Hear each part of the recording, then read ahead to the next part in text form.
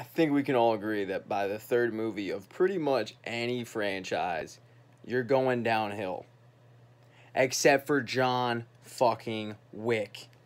Because this movie was fire. It starts out right when John Wick 2 ends. So John Wick's trying to survive in New York City with everybody trying to kill him and stuff.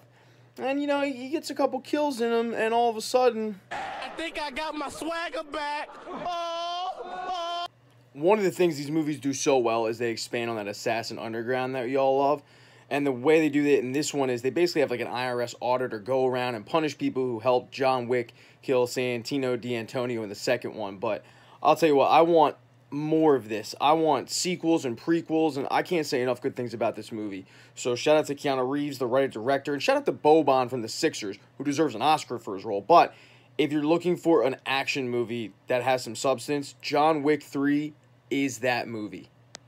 And this is the part of the video where I beg you to like and subscribe so I can get paid to do this and I can quit my job and I can live like all these people that do YouTube videos for a living, and you're like, I don't know how the hell that person